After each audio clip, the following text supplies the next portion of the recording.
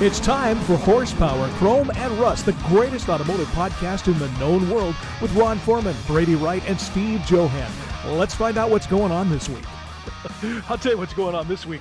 You'll notice by the video, if you're looking at video, that there's only two of us.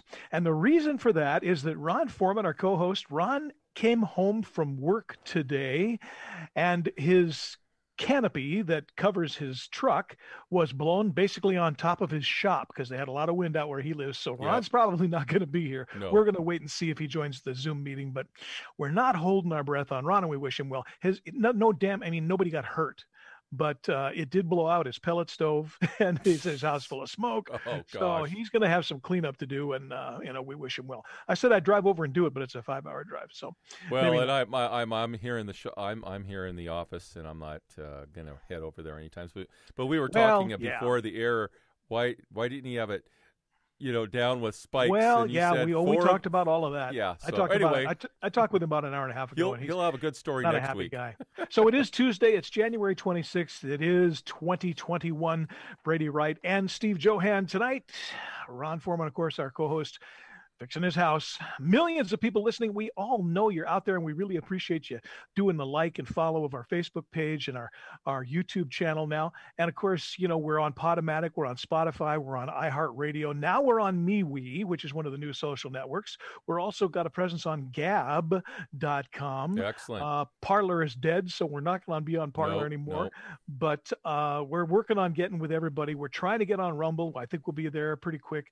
No matter where you get your podcasts, look us up. Horsepower, Chrome, and Rust has been around for 3 years. We're coming up on, getting pretty close to 200 shows. Yes, so we are. That's nice. As usual, we do a segment. The first one we do is called Back to the Blacktop, and that's where Steve comes up with all kinds of cool stuff that he has found from his many, many sources of what's going on in the automotive world. So what's going on this week?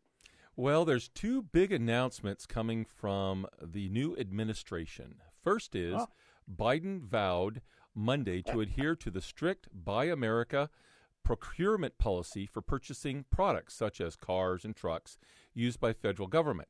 The federal government spends as much as $600 billion annually on procurements. So this is a big business partner with all the American car manufacturers, truck manufacturers. And that's good. You're buying America. That's good. So he's just renewing, hey, folks, we're going to keep buying American. We're not going to buy, Mazdas or Toyotas. So good news for the manufacturers. And remember, it's all taxpayer dollars here. So that's keeping our economy afloat. Second, one of Biden's top concerns is climate change, with plans to address tailpipe emissions, fuel economy, and push for electric vehicles, which will be complicated, according to this report, by the Transportation Secretary nominee, Pete Buttigieg, who reminded a Senate panel today the federal highway fund coffers are nearly empty. So they aren't, of course. They aren't. And my prediction is they aren't. There isn't. And this is just another way to add more money, add more, to the coffers. But no, come on. There's always money set aside for the National Highway Safety Traffic Administration and all the things they do. That's never been unless defunded. They want to bleed it off into some other ridiculous fund, which maybe it could have been. I don't know. But anyway, that's what he's saying. So they're already setting a precedent. Now, Brady, I didn't know this, but did you know CarMax actually sold new cars? Yeah. Oh yeah. You did. I thought they only sold used cars. Oh no. Yeah, you can buy a new car there. Well, they've just made an announcement that their 220 outlets will only sell used cars from this point on. They're closing all their new car. They're going to sell off all their new cars. More used cars than there are new cars, and certainly there's more markup that way. So makes good sense. Business decision. Yep. And I always thought it was new used cars, but that was kind of an interesting thing to me. So I learned something. And then rest in peace, Dave Power. We've all heard of J.D. Power. It is the big granddaddy in the industry. Well, the company that Dave launched a revolution, started in his kitchen with he and his wife, and they helped make the essential part of automotive manufacturing what it is. And the founder just died, but it was all about quality. So they rate individual cars by quality, kind of like what the Consumer Report Guide does. Well, they did it for automotive, and they also are used by, hey, how well do you do as a dealership and all that. But anyway, he passed away in 89, so he got many years in there. And had a good run. He did. And the good news for Lotus fans, the company just announced it is set to launch a complete new line of upcoming cars, including their $2 million a pop 200-mile-per-hour all-electric sports car, slated to show up in 2022. So now, look, here again, I almost didn't want to report this because we can't see something that they're saying they're going to do. But apparently, Lotus was bought out by China's Geely company, which actually owns Volvo, among other brands, and it has promised to continually pump in new money. They've opened up a new manufacturing plant, and we're hopes that this pipe dream will actually become a reality, and they'll have a handful of new models out here within the next year or so. So money laundering. I'm sorry. I'm sure it'll be exciting. I'm looking forward to it. And Lotus is a pretty time-honored name. They produced some real interesting cars back in the day, so I'll be interested to see what they do. It will, and it's funny you say money laundering, but I got my IRA set in the Wall Street. Well, Wall Street's probably 70% money laundering, so let's just be honest. It goes on whether we know it or not. And Mazda has just announced it has formally abandoned the idea of high-mileage diesel engines being sold in the U.S. in any of their vehicles. They had one slated. It was approved. And I think with this whole kerfuffle of diesel, no diesel, blah, blah, blah, and with the hardcore emissions thing coming up, they're saying, nope, let's just from the day one, forget it. And that was a big step sideways for Mazda anyway. Yeah, That's not where they made their bones, their cars. I mean, it's really not a line that, would work for them. If they had a truck, I could see, okay. But, they don't have one that's competitive, so not a thing. They should stick with sedans and SUVs, crossovers. Yes. They're really, really good at that. Yep. They got a nice little pickup truck, too. Their little Mazda pickups. It's okay, yeah. It's not bad. I mean, my son's got a 92, and it's a great little car, great little truck, and he loves it. I love driving it. And then last here, online auctions are going strong with the first of the year. RM Sotheby's seeing $35 million worth of cars sold at 90% sell rate, which is really good, and led by historic period raced 1955 Jaguar D-Type AT at $6 million. So there's money. Whenever there is... Well, people like shopping from home. It's like buying stuff on Amazon, except it costs you $2 million. Or $6 million. Or six. Or whatever. But there's money right now to be had, and there are sectors of the market that have gone down, that have crashed because of... Oh, my gosh. So here we go. Did you break something? No, I just launched the video section, so now we're recording. Good. So our video show, if you're watching the video show, the reason you didn't see it up until now is that Steve forgot to turn it on. Hi, how are you? Good to see you. So anyway, shoot myself in the head there. Steve is the producer of the show. I told myself, okay, he's supposed to know. I told myself, don't forget to do this. But there was a log. Anyway, I won't explain why. But, speaking of really interesting things, we were talking at the very beginning, you're always announcing where we're heard, where our show's heard. Sure. Well, I got a notice from my podcast service provider where I place all of our podcasts originally, and then they get dispersed to 15 to 20 different podcast outfits. Yep. Well, I've got another big one that we're going to be on here shortly, and there's some really exciting news. So here in a week or so, I'll be able to announce where we're also located. So, very good. I think it's Are really we talking cool. Another service or another platform? Oh, good. Yep, good. Another app. More the merrier. It is. And pretty soon, we will be everywhere. Well, and I've got some plans for some interesting things here in the next few months I'm going to be rolling out. And one of them is going to be some clothing. Oh, nice. We need clothing. Clothing would be good. Well, listen, we would really appreciate you tuning in. Coming up on Windshield View, we are going to decide, we're going to tell you how we actually got here. And I'm not talking about Steve and me. Stick with us. Fear. I ain't never been more alive. Hey, this is the second half. Well, it's the first half of the second segment of the show. This is the windshield view. This is where we talk about all kinds of cool stuff that's coming up from the automotive world. And usually at this point, we have a guest, and we have guests all the time. But one of the reasons that Steve and I and Ron, we started doing this show is because we love cars and we love everything that has to do with wheels and, internal combustion engines and all that kind of stuff. And we're glad to be able to share all that stuff with you. But, we got to thinking, and it's dangerous when Steve gets to thinking because stuff comes out. Yeah. He Yes. said, cars, of course, are, a huge part of the American culture, have been since the day. But before there were cars, there were other vehicles that were powered. And before there were internal combustion engines, there was other ways of getting around. Since man has had the wheel back XAD, they've been continually looking for ways to power it, to go farther, to go faster. That's just been the thing, whether it was horses or donkeys or steam or, rubber bands or whatever it was. The quest to move people and goods farther and faster and more efficiently is one of the big reasons why civilization exists and why wars were fought and won and technological marvels happened and got spread around.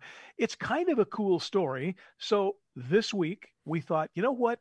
Let's take a look at what kind of started the whole car culture. And of course, you can't do that without taking a look at the internal combustion engine. That's and right. Steve was turned loose with his research computer. Yes. And I'm terrified, to be honest with you, to see what he's come up with. But I know it's going to be fun. So what do you got, my friend? Well, I came up with the internal combustion motor has had a profound effect upon civilization. And just like you said, I thought I would do a little brief history of how it came to be. And I think it's very interesting. I came across so much stuff that I had no clue of, and I think our listeners are going to really enjoy tonight. Well, when researching this topic, I discovered a Greek engineer by the name of Hero Alexandria, circa 100 AD, experimented with steam and invented the Aleopile, the first but very crude steam engine. We had piles. The AEO. Don't stop. Anyway, was a metal sphere mounted on top of a boiling water kettle. Got it. Steam traveled through pipes to the sphere. The two L-shaped tubes on opposite sides of the sphere released steam, which gave a thrust to the sphere that caused it to rotate. However, Hero never realized the potential of the device, and centuries were passed before a practical steam engine could be invented. So here we are talking 100 AD, and they already had instruments like musical instruments, tubes, and all that. They had all this technology. Sure. And he said, what if I heat this thing up, this tea kettle? And off he goes. He sees some there. But that was locked away, probably hidden in the we just couldn't figure out a way to use it. No. There's a lot of technology that gets invented that it's ahead of its time. Like, this is really cool, but I don't know what to do with it, so I'll just set it over here until I come up with a reason to make it. Well, and it was literally 1,600 years, 1,600 years later. It wasn't until 1698 when English engineer Thomas Savery patented the first crude steam engine, which he used to pump water out of a coal mine. And right. Still, and work engines this is were the key. The kind of thing that got used a lot in construction and mining and things like you're talking about. But they hadn't quite figured out, well, if it'll do that, if it'll move weights from one place to another, would it not move weights with wheels? They just hadn't quite got there. It's fun to watch that stuff. It is. So by 1712, English engineer and blacksmith Thomas Newcomb invented the atmospheric steam engine, which was also used to pump water from mines. And I think there's this little theme going through there as mining was huge, and water getting in the mine was a huge problem. So they needed a device to be able to pump it out. Before they would hand bilge type thing and pump it out by water, like they've done on ships forever. Well, then we got something that we can, and all of a sudden they're pulling the water out. Well, that's awesome. Hey, before you go on, yes. Can you hear the buzzing in the background here? Yes, I can. There's some construction going on next door. Oh, okay. So just in case you wonder, it's nothing wrong with your set. It's nothing wrong with your computer. It's me. All right. Well, in 1765, a Scottish engineer by the names of James Watt began studying Thomas Newcomb's steam engine and invented an improved version. It was Watt's engine that was first to have a rotary motion and opened the doors to use of the steam engine, which became widespread. Right. So Now, he was also the guy who invented the first engine crank. Yes. So he could James Watt, 1782. Harness and start making that thing work. Yeah.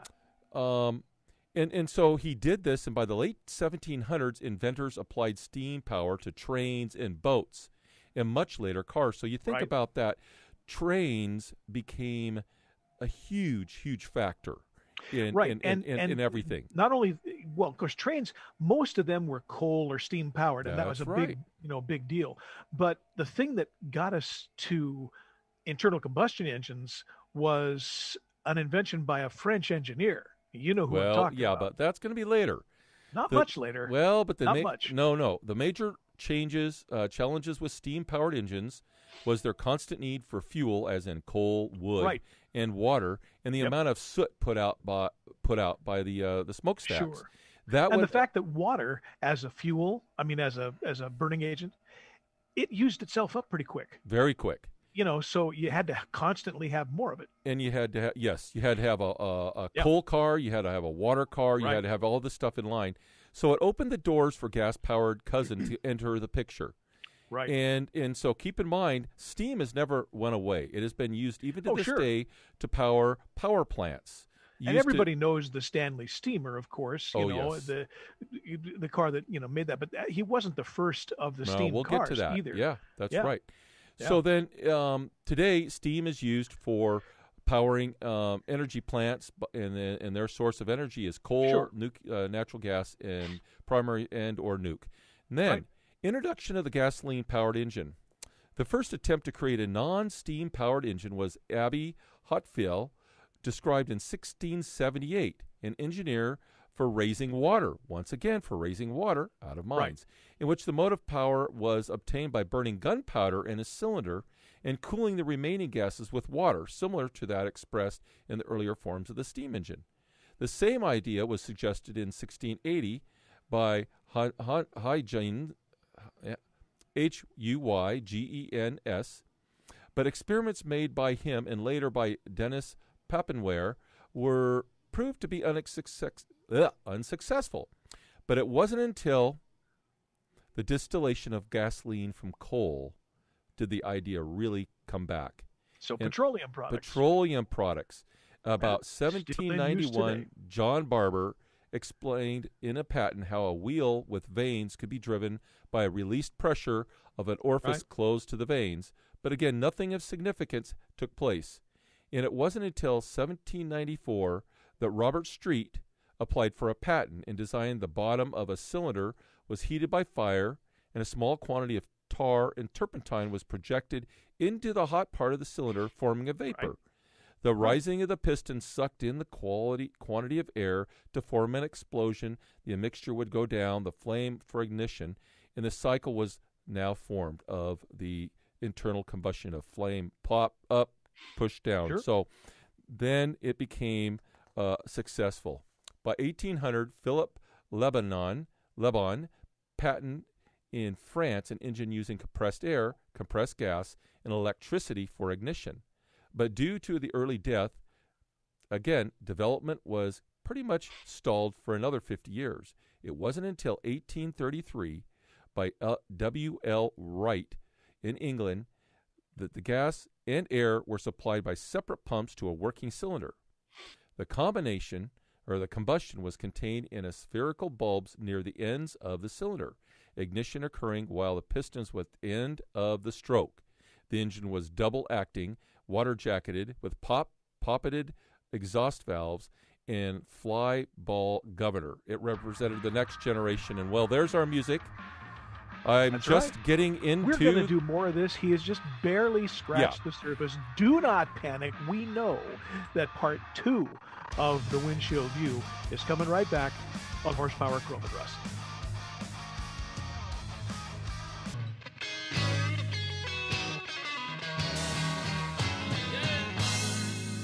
Back in Vehicle City, Yes, we are. We're back in Vehicle City with the second half of the Windshield View on Horsepower, Chrome, and Rust. And I started talking about the history of the internal combustion engine. And Brady did a little couple corrections for me. So this time around, I'm going to kind of pick it up. You're going to be fine. We're going to be fine. And while you do this, I'm going to feed French fries to my dogs because they're right here. Yes, folks. He's still living in his stay-at-home apartment, extended stay apartment there until his house closes. So no, it's all good. Oh, good. That's so. Give them too. Oh, they like it. Yes, all that's right. all. Well, anyway, here we go. So we left off with you talking about some European guys who had just come up with the idea of I want to say a reciprocating engine at the top, power at the bottom, and so on. Yes. But these were, now correct me if I'm wrong, these were engines that stationary didn't at this point have any valves, no way to actually control the power, just in and out basically, right? Right. Okay. Well, their valves in some cases were actually on the outside, external, and they would pump in air, pump in the fuel mixture, and yet they had all these different devices of trying to ignite it, trying to keep the pump going up, going down, going down. My question is going to be that, and we're now in the early 1800s. Yes. So at this point, the way that these things are being ignited is essentially an introduction of fire through a port. Yep. So we're getting up to the point where the spark plug itself is being invented, and at that point, motors became really a fully self-contained sort of device. I know you're going to get there, but I just wanted to make sure that people understood. We haven't really got to what classically is called an internal combustion engine just yet. No. They're combusting, but it's not all internal, and that's coming up, right? It is. Cool. And when do we get to Hemis? Well, that'll part 3. It was the well-known Otto engine invented by Nicholas Otto of Germany in 1877 that came about. He built the 4-cycle motor, or sometimes known as the Otto cycle. The engine was the first known as the Otto silent, to distinguish it from the free piston engine, which was rather noisy. So these things were clanking. His system was a lot more internal, so a lot more quieter. And a lot of this was before, efficient bearings and, ways to, this was real primitive stuff. Real. And again, no spark plug per se, so everything was external. And the idea of, intake, compression, power, exhaust, that was just now coming into the fore. Well, it was. And my neighbor, he's a big proponent of buying these old style single horse gas powered pumps that were used for farms and stuff, and these gigantic piston things. And you look at these things and you're like, that was just one horse, but it was how it was used. And so, the evolution really took place. It was in its design, it proved to be the most reliable and soon established the internal combustion engine on a firm footing. The engines of today are just modifications of the basic 4-cycle engine he invented in 1877. Soon the sliding valve was replaced by poppet valves, and the flame ignition was replaced by the electric spark, which is the spark plug. Right. And so I've seen... And that was 1860, 1877. Yep. So, we're still talking in the 1800s. We're not even into the 1900s. Right. Barely after the Civil War. That's right. So then when did engines be used to propel a vehicle come about? Well, it goes back to William Murdoch, who ran a model steam carriage on the roads of Cornwall in 1784. Right. And Robert Forness, who demonstrated a working 3-cylinder steam tractor in 1788. By 1800, now listen to this, by 1800, steam buses were running in Paris. That's pretty amazing. Right. But it wasn't till the rise of the steam locomotive that really changed the face of transportation, be it hauling logs for lumber, mills and coal and people. Trains soon transformed the entire planet because now you could you lay the tracks and all of a sudden you had nonstop. Huge But volumes. most of the use for these engines up to this point had been industrial, Industrial. or All I industrial. want to say work engines. They were things that powered things that were necessary, well, like a bus or a railroad train or something along those lines. A big The mules. idea of Yes. personal Now that's going to transportation, come a little personal bit conveyance, later. hasn't even come up yet. Nope. No, they Hasn't even haven't. come up. And Just it's fascinating that they would take it from industrial uses, and eventually somebody gets the idea, aha, I need one of these for me. well, and Cromwell was doing like I said back in 1784, but it was a demonstration. Yeah, it was an It, it, invention. it, It it was was an people invention. probably looked at it and went, "That's crazy." They adapted it for the tractor much quicker Oh, because sure. they could pull things. Again, a work engine. Work engine. Yes. And so again, so then while it was taking place, the precursor of the modern automobile was also taking shape in the light steam cars, which were being built in the United States, France, Germany, and Denmark. Right. And here's an interesting thing. Did you know that at the beginning of the 20th century, and so we're kind of jumping ahead here, but by the beginning of the 20th century, 40% of American automobiles were powered by steam. Yeah. Oh, yeah. 38% were by electricity, and 22% by gasoline. As a matter of fact, in the LeMay Museum in the south end of Seattle, there is an electric car and the electric charging station that was made and operated, including the charging station, in like 1901. Yes, we're going to talk. And it was yes. way ahead of, Way. obviously, of its time. Yeah. But also, it was ahead of the gasoline-powered vehicles, of the time. The only challenge, of course, was the same ones that Tesla is having now, and that is, how many charging stations do you have? Where are they? And how long does it take to charge the vehicle? But that technology is not new. No, and as a matter of fact, I won't go down the rabbit trail, but let's just put it this way: thanks to these spare electric motors that were around, R.J. Letourneau turned it into what we know as the earth-moving industry. Right. During these early days, the motor car, the gasoline's car, was pretty unreliable. It was noisy and vibrated a lot. The steamer's complications were a thirst for fuel, again, noisy, sooty, and that's where the electric offered an attractive selling points, notably self-start, silent operation, and minimal maintenance. And so it was the first, electrics were the first automobiles to exceed 60 miles per hour in an electric, in a race. And that was in 1899. And again, as cool as that is, it was still a novelty. But listen, it was still yes. a demonstration piece. Hadn't quite gotten to personal use yet. It's Well, fascinating how that stuff comes. It was, but at its first popularity, the electric car was hampered by a lack of battery charging infrastructure. Right. But by 1910, and prior to 1910, few private homes, even in the cities, were wired with electricity. Right. And community charging stations and battery exchange schemes had failed. It wasn't until 1912 that the problem had been overcome, and the electric car had its heyday, with 20 companies competing with each other, and upward of 33,000 electric cars were registered in the United States that year. That's a lot.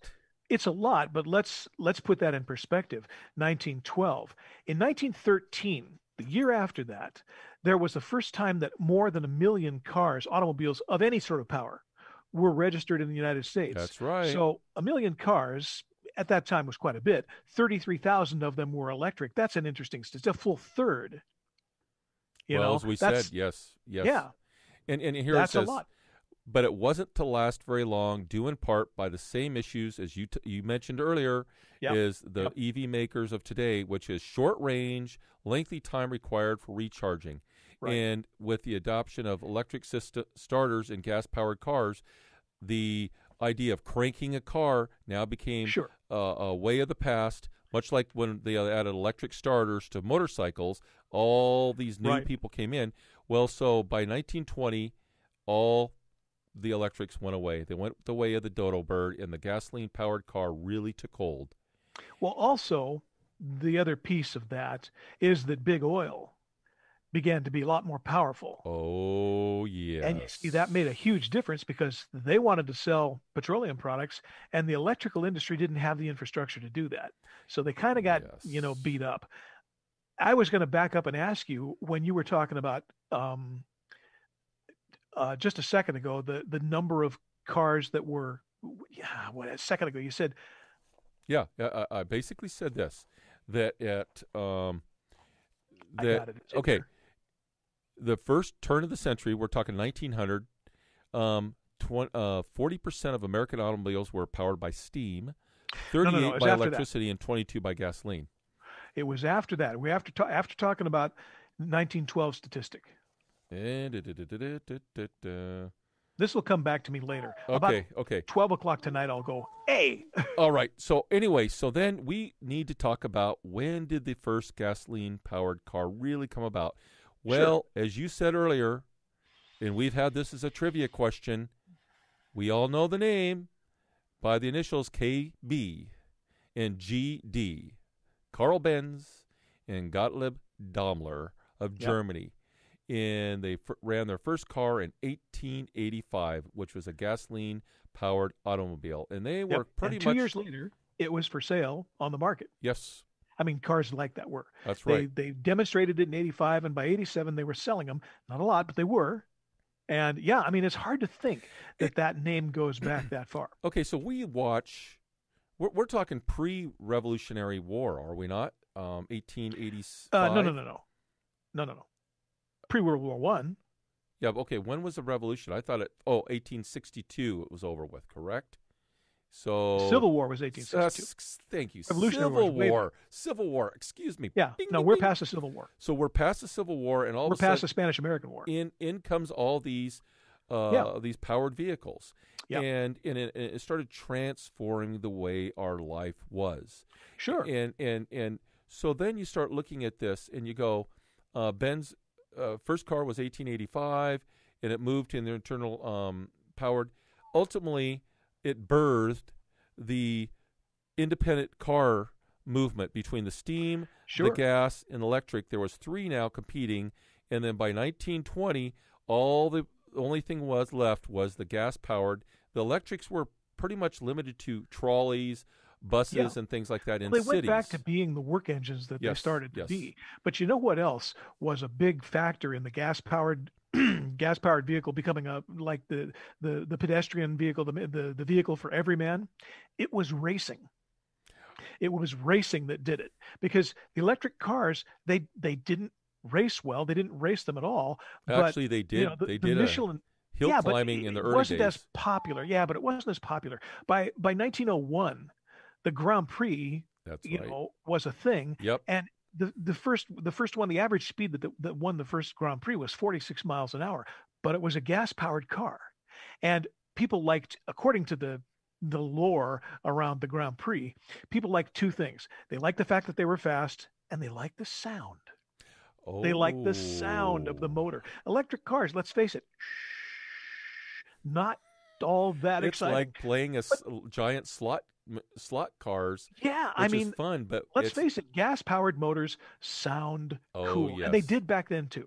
And nobody was using mufflers, so you got the full benefit of all that. Even at 46 miles an hour, it was pretty exciting, and people looked at that and went, "That's for me. I got to have one of those." Well, it is, and if you think about what happened when all of a sudden the next evolution in cars was when Ford modernized the factory.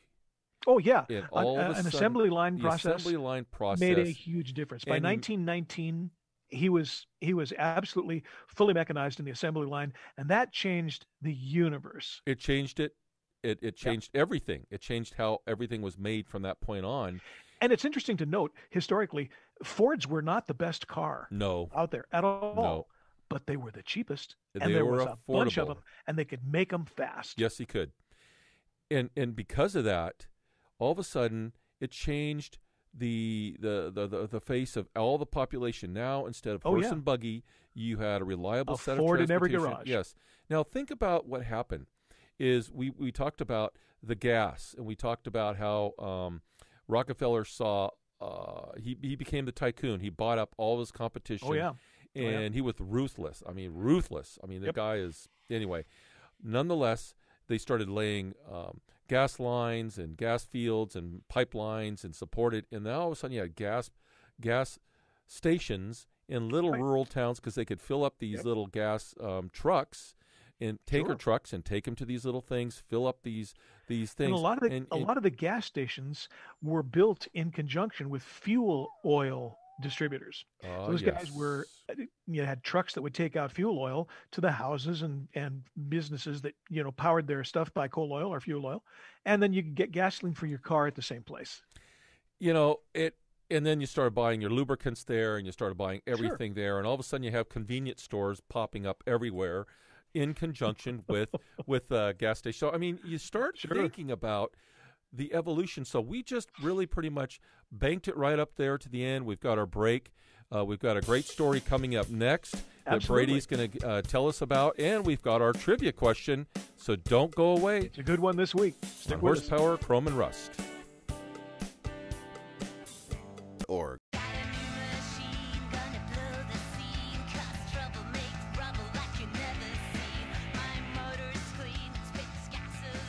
It's time for Cars Confidential, and we're back with another story of fenders, fins, and friends. What's up this week, Brady? This week, I am telling you, Lance Lambert has written words that I am going to say, pretending that I am he. No. This is actually a fun one. This is fairly deep into the book, but every once in a while, it's like, you kind of take that next bite of cereal and, there's raisins in that one. 2 scoops at every... This one's kind of got the scoop of raisins in it. This one's called Look, but Don't Touch. Oh. There are 2 types of people who participate in car shows. Oh, you know where this is going. The car owners and the general public attending the show. Now, the majority of the first type, the owners, they're either a little crazy or totally off their rockers. Yes. No yes. middle. The second type, the public, is made up of mostly healthy people with a few nutcases sprinkled in.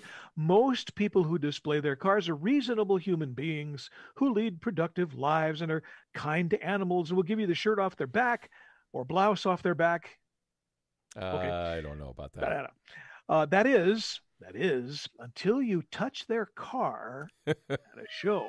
Oh, yes. Oh. Then, for some reason, these cars have been around many decades. They'll instantly turn to dust if they're touched by anyone other than the owners. Yes. Been there, done that. Been yelled at. I've seen owners almost end up in fights when someone touches their candy apple painted baby. I should know because I'm one of them, he says. I'm not like that, by the way. I'm Just not so either. that we're all clear.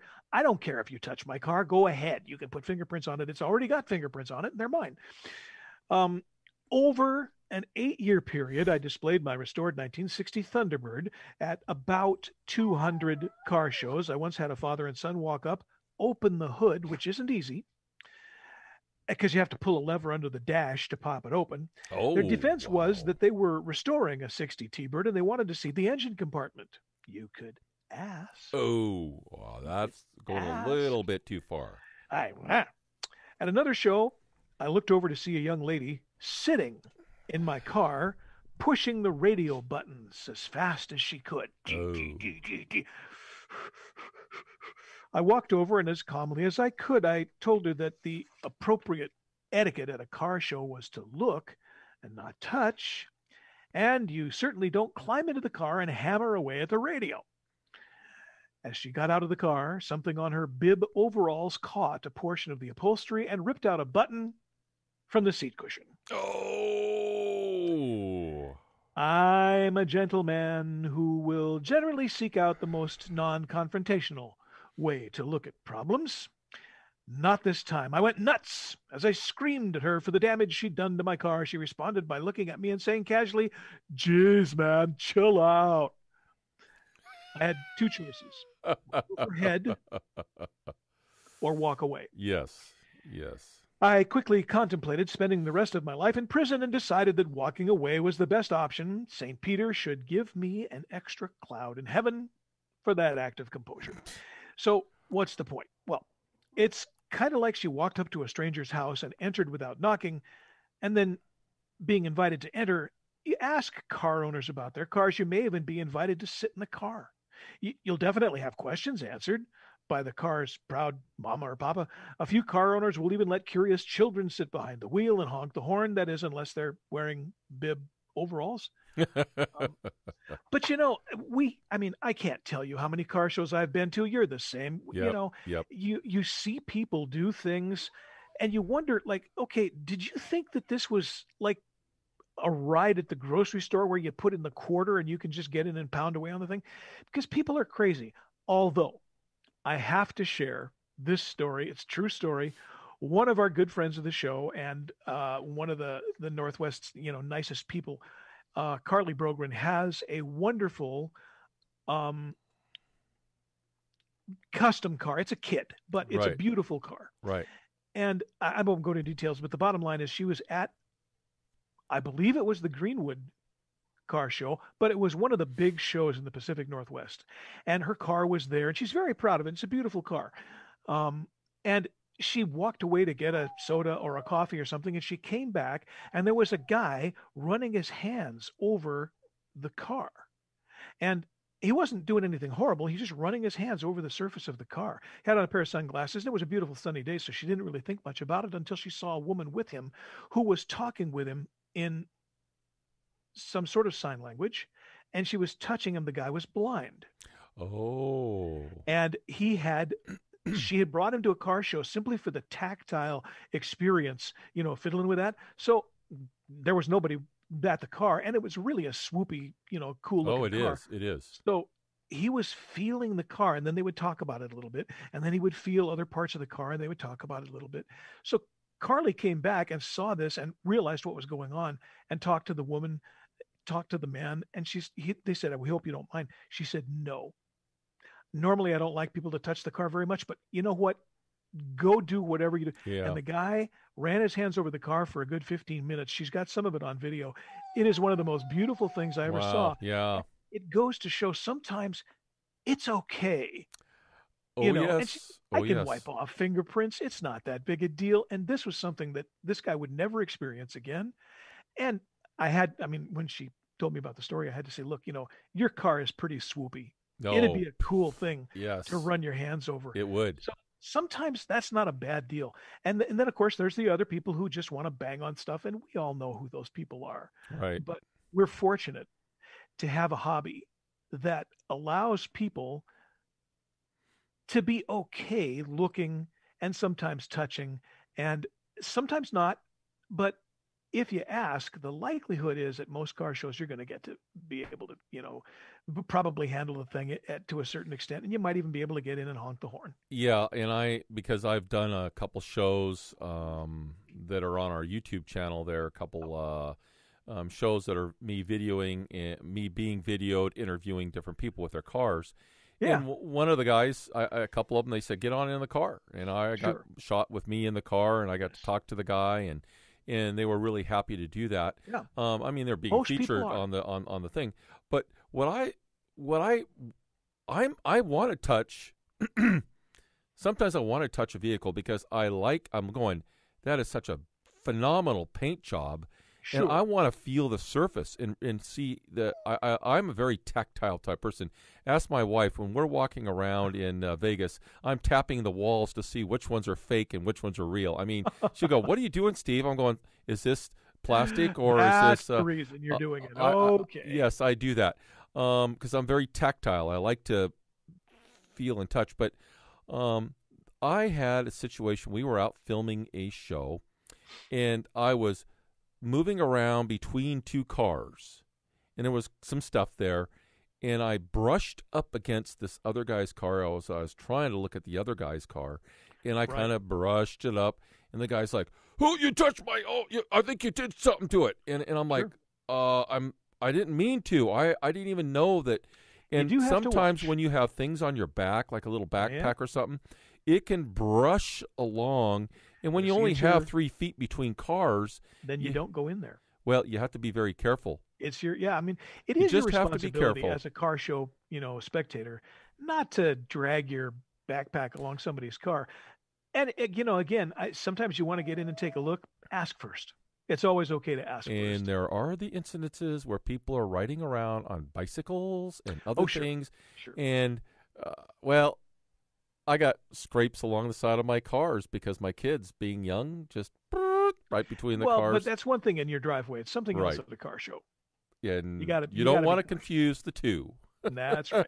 Hey, we really do want to thank Lance for letting us read out of his book. I know he doesn't mind too much, but it's nice to play a little fun with him while we're doing it. All of the books, Fenders, Fins, and Friends, and Grins, Gears, and Gasoline, they're available at Amazon. You can get them at Barnes & Noble. He had on his Facebook page the other day another bookstore that you could get. Some people are off Amazon lately, and now I can't remember which one it is, but I'll find it. You can also go to the Vintage Vehicle Show website and order them through there if you really want to. Your bookshelf wouldn't be complete without them, and we know that. So listen, the Nathan Lipinski Weekly Trivia question is coming up next. Don't go anywhere.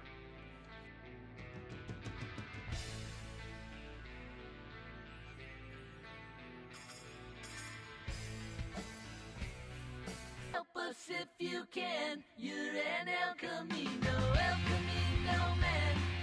Hey, this is Around the Wheel. Welcome. This is where we talk about the upcoming events and all kinds of other cool stuff that's happening around the country, and the Nathan Lipinski Weekly Trivia question, wherein you may very well win your very own personal name on our certificate of winner of the trivia contest, and you could get your horsepower, chrome, and rust barn find dust certificate. And Indeed.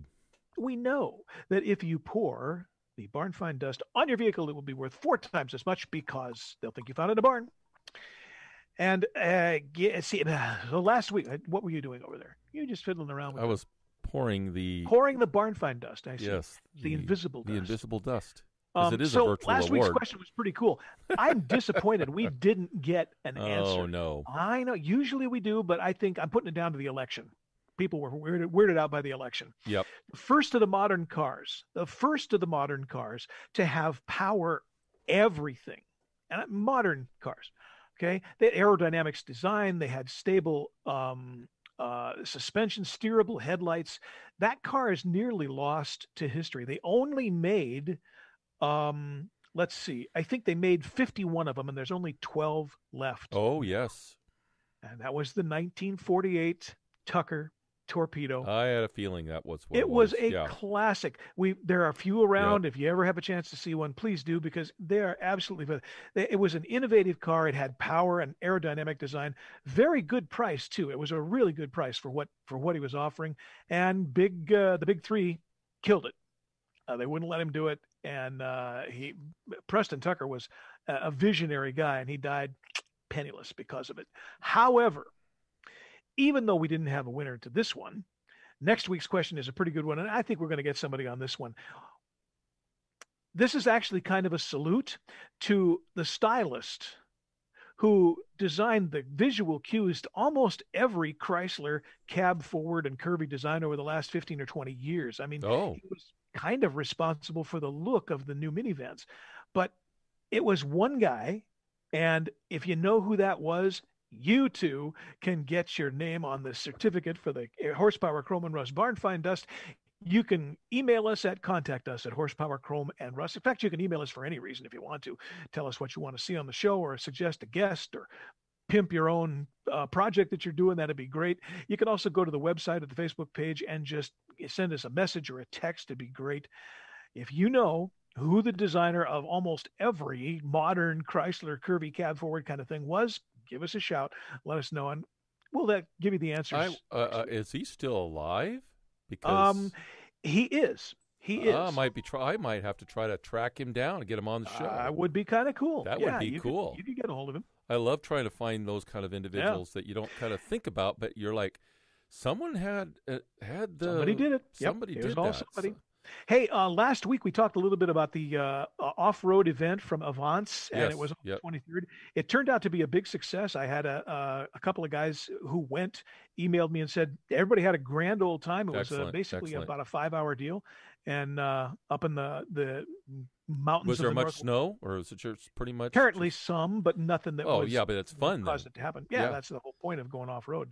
So if you've got an event that's coming up, let us know what it is. There's going to be a big one coming up in North Idaho. I'll tell you about that one next week. We're kind of doing the planning. Cool. Some of it this week coming up.